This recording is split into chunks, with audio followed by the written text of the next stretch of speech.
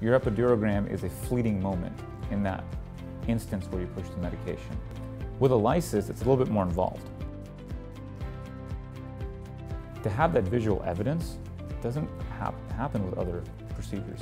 And I think that that's picture proof that you can show the patient that it's actually doing something. I think doing a lysis without a hypertonic is incomplete.